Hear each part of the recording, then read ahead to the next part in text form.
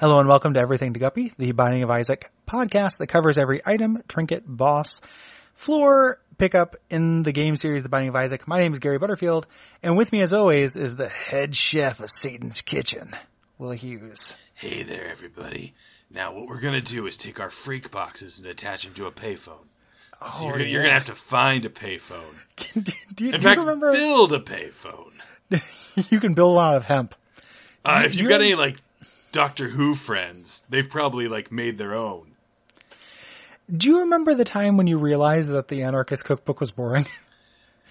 This was a real eye-opening experience for me as a teen. Yeah, I was not a cool enough teen to ever have, immediate personal access to it. But I did Wikipedia it, and I was like, boy, this is just, a lot of ways to, get free phone calls. It's mostly based around getting free telephone calls. Yeah. And now you'd have to shoot me to make me make a phone call. I hate talking on the phone. So, especially if you were a teen. It's very, I talked on the phone all the time as a teen. Okay. I loved it. But yeah, me and Derek used to watch a movie be on HBO, and then we'd call each other and just hang out on the phone while the movie was on and not really talk. Just kind of be in the same room and watching the movie on the phone. It's a weird thing that we used to do. All right. But this, Anarchist Cookbook. Give me a second to mull. Okay. I think that's beautiful, but I'm working through it. We were just very comforted by each other's presence. Yeah. That's the beautiful aspect of it. And sometimes we would make jokes and stuff, but we weren't riff tracks in it. Really? You don't go MST3K on that? I just felt like, riff tracks has fewer syllables. I felt like that. And it's true. I checked my heart and it had fewer syllables. But the Anarchist Cookbook, the .txt file that was spread around my friends and stuff, and it's mostly getting free phone calls. And I feel like I might have a story that I've never told on a podcast before. What? And I know. You're wasting it on this? Gary, you can work this into WAP somehow. 6th most listened to show. That seems high. I don't actually know it could be high. I don't actually know where we're at.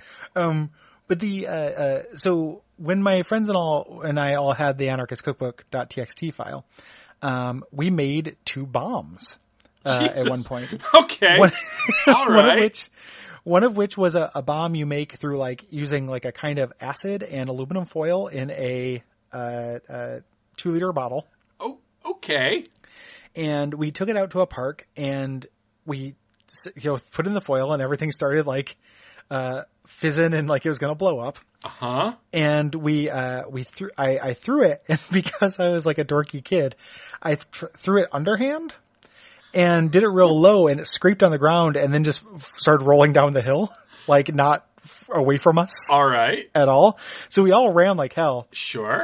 Away from it. And it wasn't going to explode like a car bomb. It was still pretty small as far as bombs go. But then it blew up and made a big loud noise and left a little, wet and charred patch on the ground. All right. So that was one bomb. Yeah. The other bomb was if you take a tennis ball, apparently, and you cut a hole in it and then you fill it with match heads. If you throw the tennis ball at something, it'll explode like a fireball. And we did that once. Okay.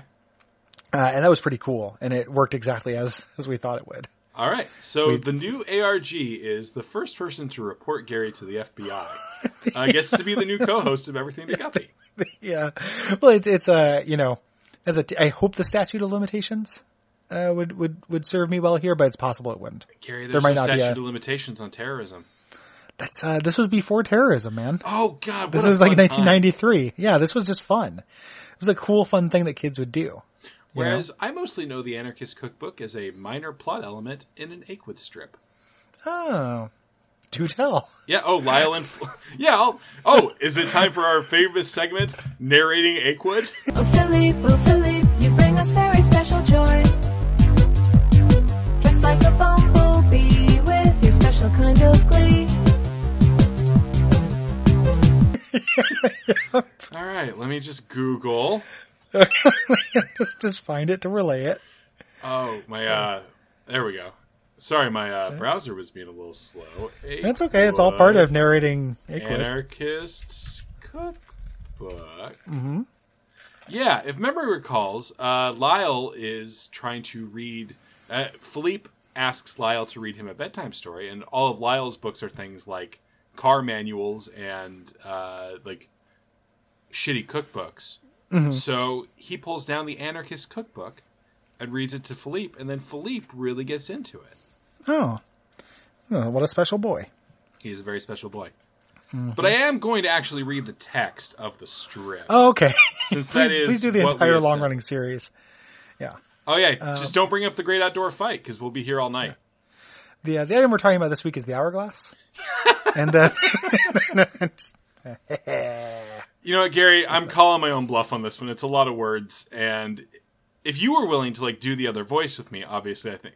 In fact, Gary, yeah, I'm gonna drop a link into our old. Yeah, we're just gonna go for this at this point. I feel like we started out doing this as a kind of joke about how long we're not talking about the item, and we can just go with it. I don't know if that's one of the things reasons you and I are friends. I think is we both have a really unhealthy, not particularly good contrarian streak. Yep. In us, and I think this is at least part of that going on. All right, so Gary, I have sent you a link to an Akewood strip. Yep. No, I've got it open already. I'm already practicing my lines. Would you like to play Philippe or Lyle? I'd like to play Lyle. I think. All right. Okay. Now I have to. Boy. That was why I didn't want to do it because I don't know how Philippe talks. Yeah. Lyle, will you read me a bedtime story? Huh? How come? I just saw Harry Potter, and I'm too scared to go to sleep. All right. Just grab something off my shelf over there. These don't sound like bedtime stories. Don't you know any? Narration. The books are called Artis O'Malley, The Man Who Hit Men, Deconstructing Hawkwood Mythology, Chilton's Repair Guide, 1971-73 AMC Hornet, and Class 3 Head Trauma, Do's and Don'ts. That Chilton's font is really well observed. Right. Okay. Crap. Do you want to know how to make a bomb out of a floppy disk? Oh, wow. Really? Or how about the 5 secrets of successful shoplifting? Oh, boy. Wow. You really seem into this stuff. Hold on a second. I'm going to get something out of the garage. Soon. Here it is, Philippe. The Anarchist Cookbook. As my mentor, Freak Pisces, gave it to me, so I now give it to you.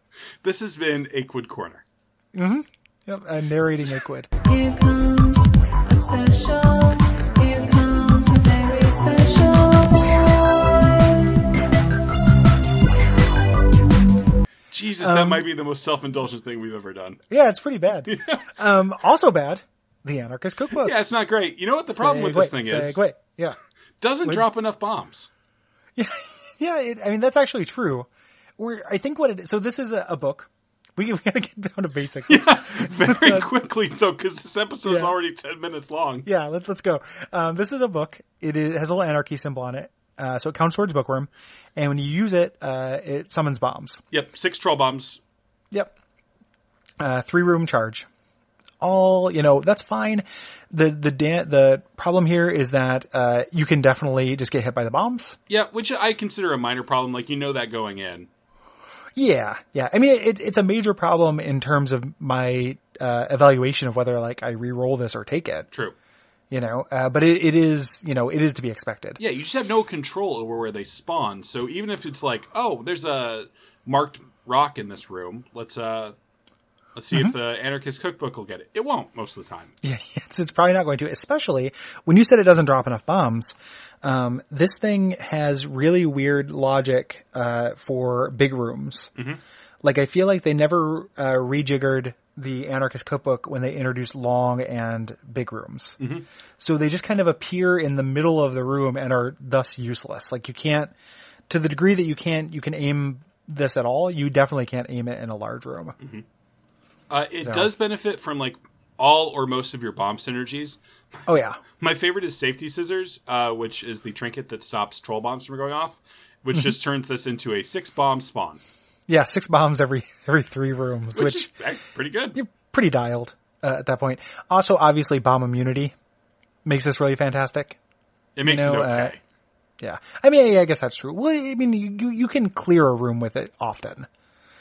So it ends up being one of the, if not totally reliable, but a decent room clearer. Okay. And then the fact that this does use any bomb synergies, as we mentioned, that makes this, even stronger. Like I've had a very fun run with bomb immunity, this and the Bomberman bombs. Yeah, a crazy Bomber bomb run bombs. is one of the pleasures of Isaac. Yes. I feel like sometimes there are like seeds that are almost like aimed towards it. I know it's all random and it's just confirmation bias. But Well. what, Gary? I don't know if this is actually true, but it used to be true at least in the Flash version of Isaac. When you got a bomb synergy, you'd be more likely to get more. Oh, fascinating. And if you got pyro, you'd be more likely to get bomb synergies. I don't know if that's still true. That was definitely true of the Flash version. In any case, thank you for teaching me, Senpai Gary. You're welcome. That's a history lesson from Old Man Butterfield, the Isaac veteran from back in the day. I can't wait to come up with a musical sting for that. I'm not going to come up with a musical sting for that. Please don't. That's how I'm going to try to get you to do it because of your low-key contrarian nature that we discussed. Anywho, I don't think I have anything else to say about this. People who are frustrated about us indulging ourselves repeatedly on mic during this, there's not enough more to say about this, I feel. Yeah, it drops bombs. They're very hard to aim. It'll do probably decent damage to a boss if you're lucky. Mm-hmm. But there are much more reliable boss killers. Absolutely. Yeah. It's this was especially like stupid when Krampus's head was a 3-room charge for a while. And that made this absolutely redundant. Adding Bookworm makes this something that I'll always touch. Sure. But I never keep it. All right. So, Gary, if people enjoy our live readings of Achewood cartoons, what should they do? if they like that, they should really check out the comic Achewood. Oh man, Achewood's maybe the best comic ever? Best web comic ever. Maybe. Like I won't definitely not say best comic ever. Like I like Achewood a lot. It is one of my favorite things on the planet. I will say that. It's extremely good. So check out Achewood. In addition to checking Good out night. Achewood, yeah, that's also fine. They know what to do. They just had an episode yesterday. Fuck. They get it. You get it. You're smart. We trust you. Good night. All right. Good night.